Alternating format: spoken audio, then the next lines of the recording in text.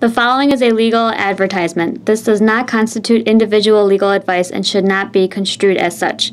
This podcast is for informational and educational purposes only. Hi, my name is Gwendolyn Sterk, and I'm an attorney here at Gwendolyn J. Sterk and the Family Law Group, and I'm here today with our state representative from the 37th District, Margo McDermed. So welcome, Margo, to our office. Oh, I'm so glad to be here. It's so exciting because I have to tell you that I have one of the biggest questions that clients ask.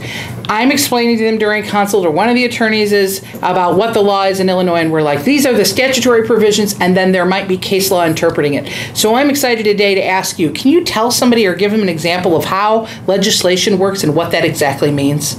I can walk you through how an idea becomes a bill and then becomes a statute. Cool. You got an example for us? I have a great example that came right from someone who lives here in Mokina. She's been a longtime friend of mine. She's a constituent of mine, and many years ago she adopted a beagle that had been used for drug research. And there's a national movement afoot to make sure that when these animals are done being used for testing purposes, that they're allowed to be adopted. I didn't realize until my friend came and told me about this that many of these animals are euthanized at the end of... Oh, that's a shame. Isn't it outrageous? Awful. Yes. Now, sometimes they may be unwell or their disposition may be such that that's the right choice. But a lot of times, they would be perfect as someone's pet. So my friend asked me if I would bring a bill here in Illinois to make it the law that when dogs or cats are done being used for testing, that they be put up for adoption. So although this is a national program that for the research, then does each state have to adopt a separate statutory provision for it? Yes, but there's a national movement to get each one of the 50 states to make a rule like this. Okay, so then how does it work? So she comes to you, you're the state rep, what's the next step? Well, I have my staff write up language in a bill to the effect that when the animal is done being used for research, if its disposition is good, that the researcher put the animal up for adoption. And then I file the bill in the clerk's office in the Illinois General Assembly. And then it gets a number. Okay. And then it's assigned to a committee. How do you choose which committee it goes to? I don't choose. The Speaker of the Illinois House chooses which committee. Okay. And so in this case, it was assigned to the Higher Education Committee, surprisingly enough. Yeah, how do you get from Beagle to higher education? Because a lot of the research here in the state of Illinois is being done by researchers at our universities. Okay, that makes sense. A little bit of a connection at least. So then it goes to committee. So you're not necessarily, just because you introduced the bill, you're not necessarily on the committee. Correct. Okay, and so then when it gets to committee, what happens? Then I go to the committee and present reasons why the committee should approve the bill for discussion by the entire Illinois House. So do you give it like a presentation? I give a presentation and I bring witnesses. Wow, that's interesting. And so did your friend come with? Yes, she did, and she brought her beagle, Francis, as well. Oh, that's really cool. And some people from the national organization brought a number of beagles, and we had like pictures in front of the Illinois Capitol, and yes, a number of folks came and testified. So then the committee, how many people are on the committee? Well, different committees have different sizes. So it could be a general range. 7 to 15. And would it be fair to say that, both partisan sides are present? Correct. And then once you gave your presentation, what happens next? Well, if the committee likes the bill, then they vote for it to be approved and sent to the whole House for a vote on the floor. Okay, and then when it goes to the House, you bring the beagle back and give a presentation again? No, there's no more testimony. As the person the sponsor of the bill, it's my job to get up and give a short presentation about the benefits of the bill, and then people can ask me questions on the floor of the House. And is that the extent of the discussion about the bill at that time? Correct. Now, you hear about all these words and people talk about adding pork to legislation. In Illinois, does that really happen, or is this just a Beagle Bill? Well, there can be amendments added to any bill. Okay. This isn't the kind of bill that naturally would call forth that sort of thing, but there are many bills where folks try to make amendments to either destroy the bill or to add some of their own special little preferences to the bill. Sure. So how long does it take it to get from the time you introduced it to the House floor? Oh, it can take months. Things are generally introduced in January of every year, and then we're supposed to finish our work by May 31st. How's that work out for you? Not that well in the last few years. It hasn't worked out that well, but generally we're done by May 31st. Okay, so then when your Beagle Bill went to the House floor, what happened next?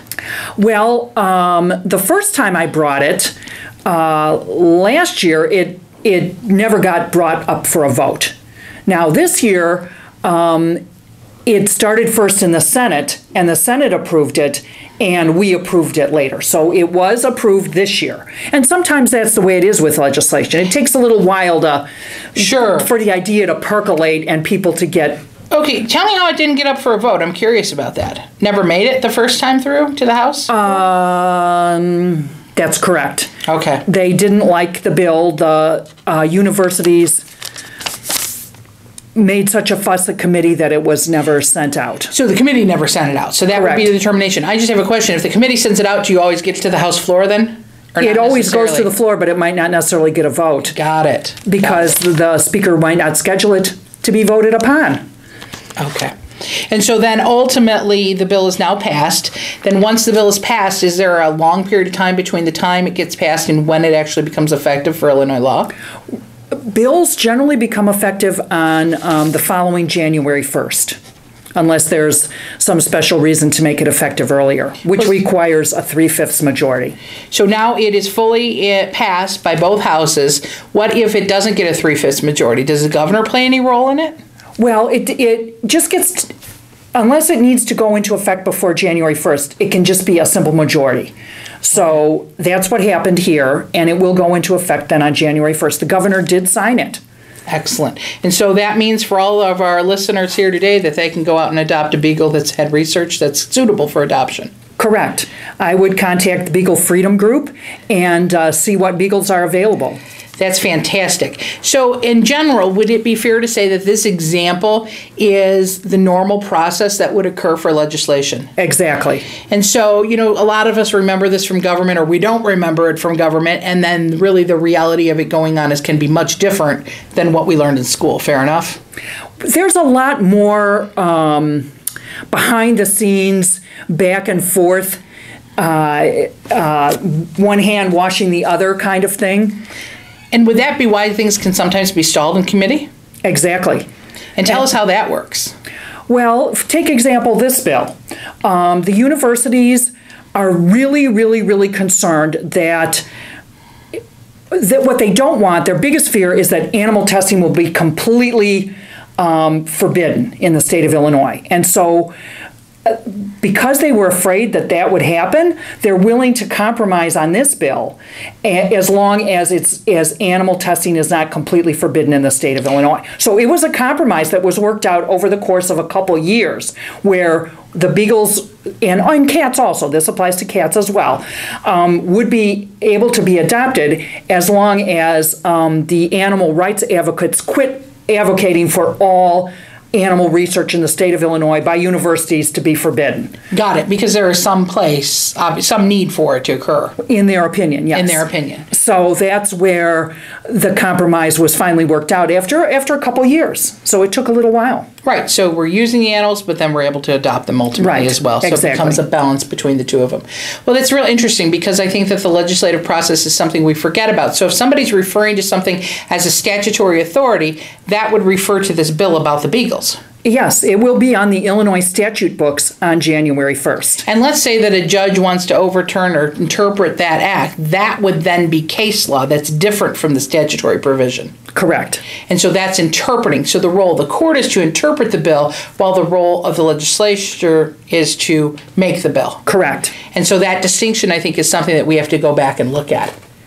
And one of the things we do is if the legislators want to make sure that the judges see it their way, we'll make the record on the House floor during debate of what our intentions are so that lawyers and judges can look at our legislative intent and the legislative history to see what we were intending.